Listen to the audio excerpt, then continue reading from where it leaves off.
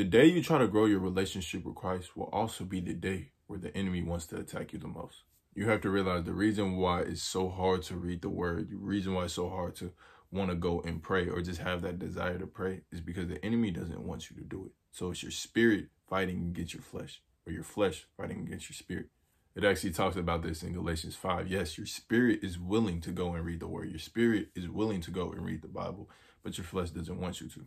And you know, those are the three ways that the enemy actually attacks you. So your flesh, the lust of the eyes, so the things we look at, and then also the things of this world. So if you want to grow your relationship with Christ, you have to realize the spiritual battle we're going through. Because if you want to grow your relationship with the Holy Spirit, then you must realize the spiritual battle, and you must win that spiritual battle. And also, the reason why we have to win these battles is to show God that we actually are willing to put our faith in him, are willing to go through the hardships to grow that relationship with Christ. Because later on down the line, when it starts to get hard to read the word, when the trials and tribulations come our way, we must be ready and grounded inside the word. We must be ready to continue to go even when it's hard. So that's why at the start of wanting to grow your relationship with Christ, it may be hard. So that's why in this video, I'll be talking about the 5 ways to actually grow your relationship with Christ. And the first step to grow your relationship with Christ is to repent of your sins and win that first spiritual battle. It says in James chapter 4, verse 8, it says, "Come close to God, and God will come close to you. Wash your hands, you sinners. Purify your hearts, for your loyalty is divided between God and the world." As God may try to draw you in, he may send warning signs your way, but it's our job to come close to God, and then he will come close to us. It's like if we take 1 step closer to God, God will take 10 steps coming closer to us. And it says, "Wash your hands, you sinners," representing repentance. Meaning that if we want to go watch pornography, if we want to go, do some drugs or go to parties and hang out with worldly friends, we are no longer pursuing that, but we're pursuing God's forgiveness. We're pursuing God and seeking God. And that's how we can wash our hands. Because we can't try to go closer to God if we're not willing to deny the flesh and deny those desires to want to go do the things of the world. Because then our loyalty will be divided between God and then the world. So that's why I started off at the beginning of the video saying that the devil will attack you the most to try to get you to go back to those things, because you cannot grow your relationship with Christ if you're still divided between the world and God. You still want to pursue the things of the world, but you also want to pursue God. It doesn't work like that. The second way to grow your relationship with Christ is realizing that we are in a spiritual battle. Now, this should have been first, because we have to realize the spiritual battle that we are in. Because if we want to win a battle, then we must know that we are in a battle. It says in Ephesians chapter 6, verse 12, it says, "For we wrestle not against flesh and blood, but against principalities, against powers, against the rulers of darkness of this world, against spiritual wickedness in high places." So you have to realize that when you don't want to go and read your word, when you don't want to go and pray, you have to ask yourself, why?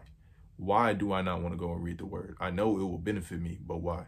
It's because you have to realize that you're in a spiritual battle, and the devil doesn't want you to go and read the word. He doesn't want you to go and pray. And once you realize that you are getting attacked, that's when you will go and pray even when you don't feel like it. That's when you will go and read the word, knowing that if you don't read the word, then you're going to fall back into temptation. That's also with the same thing with temptations. If you are getting tempted heavily, or if you're going through a spiritual battle, if you're going through a lot of the trials and tribulations, you should look at it as spiritual and not physical. Because when you're going through testing, when you're going through temptations, you'll know the word says in James chapter 1, verse 12, it says, "God blesses those who patiently endure testing and temptation. Afterward, they will receive the crown of life that God has promised to those who love him." So when you're going through a temptation, you will know that, oh, this is a spiritual battle that I have to win. That's what we're going to have to go through. And you're going to endure that knowing that you'll be blessed after, because you passed God's test. And you will also know that when you're going through trials and tribulation, that it's not that, oh, God is not here anymore. You will know that in Romans chapter 5, verse 3-5, it says, "We rejoice too when we run into problems and trials, for we know that they help us develop endurance. And endurance helps strengthen our character, and our character strengthens our confidence, hope of salvation. This hope will not lead to disappointment, for we know how dearly God loves us, because he has given us the Holy Spirit to fill our hearts with love." So that's why it's so important that you change your mind from physical thinking to spiritual thinking. Change your perspective on the word and how you view life. Because if you view the word carnal minded, then you won't understand it. You won't understand how to apply it to your life, because you won't see the spiritual things behind it. The next 3 ways, I like to think of it as growing a relationship with any other person or a friendship with any other person. Because you have to realize that God actually wants to be your friend. He wants to be your best friend. It says in John chapter 15, 13, verse 14, it says, "There is no greater love than this, than to lay down one's life for a friend. You are my friend if you do what I command." So you have to realize that God actually wants to be your friend. Not someone who just looks down at you for messing up, or this big dictator that just wants to tell you what to do. No, he actually wants the best for you, and that's why he laid down his life for you. But just like any other friendship, you have to get to know the person. And that brings me to number 3. You must read the word. You must get to know his commandments, because how can you follow his commandments if you don't know? But also you must get to know and understand who Jesus actually is by reading his word. That's why many people tell you to start with the Gospels when reading the Bible, Matthew, Mark, Luke, and John, to get to know Jesus personally on a personal level, because you know how he acted, you know how he lived on this earth, and you can follow the footsteps on how he acted and follow his example. And the more you get to know God, the more you really get to understand God, that's how you can get more intimate with him. Think about any other friend. The more you get to know a person, the more you get to know a friend, that's when you get more intimate with them. That's when you get more connected with him, I should say. Because if you don't know a person, you can't be connected with them. You can't have that connection with them. So in order to get to know Jesus, in order to get connected with Jesus, you have to get to know him more. And that's why it also says many will come to him on the day saying, "Lord, Lord." But then the Lord will reply, "I never knew you, you worker of iniquity." Because if you don't know God, then you will start to work iniquity. If you don't know God, then your fruits will show.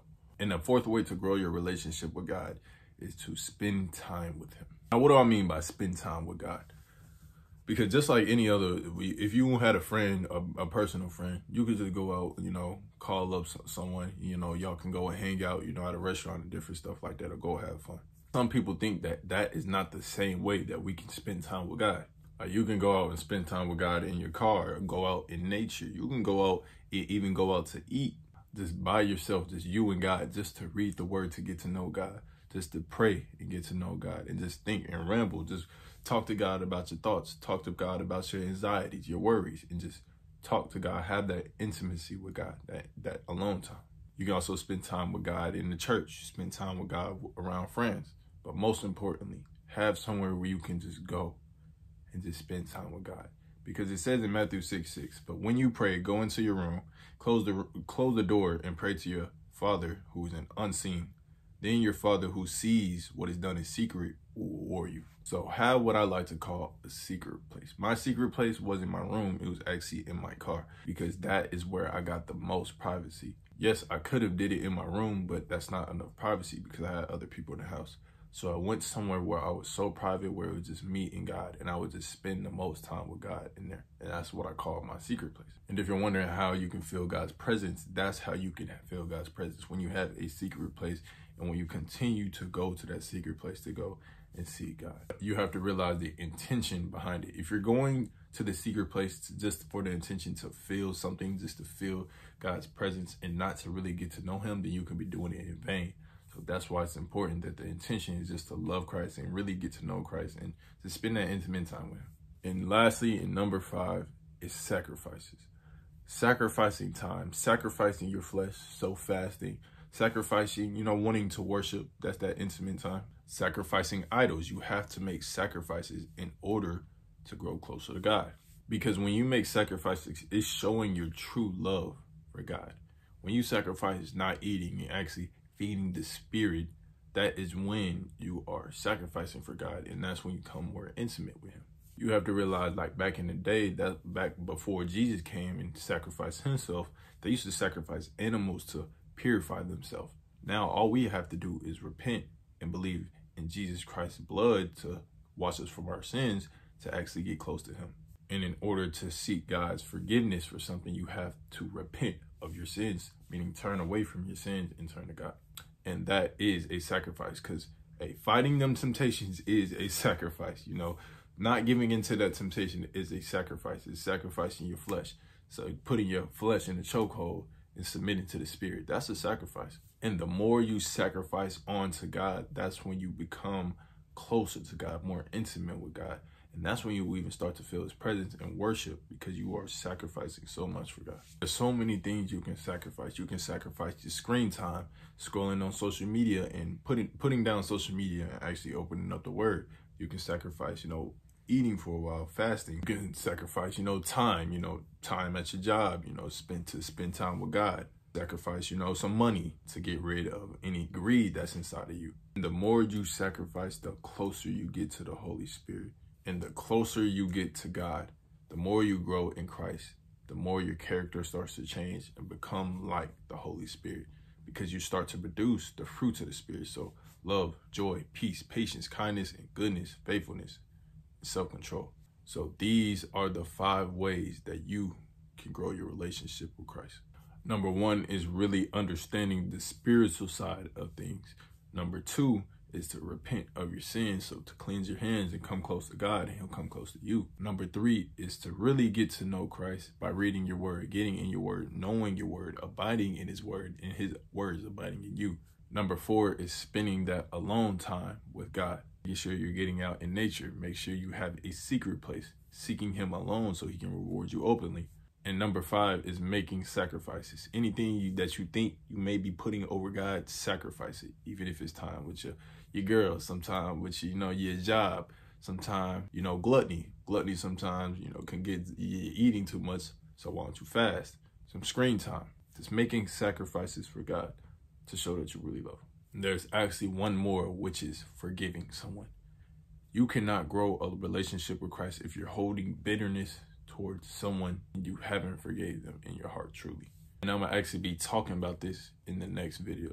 So of course, as usual, I do appreciate y'all for watching. Make sure that you apply these 5 things to your life, and even 6, so that you can really start to grow your relationship with Christ. So as usual, y'all stay blessed.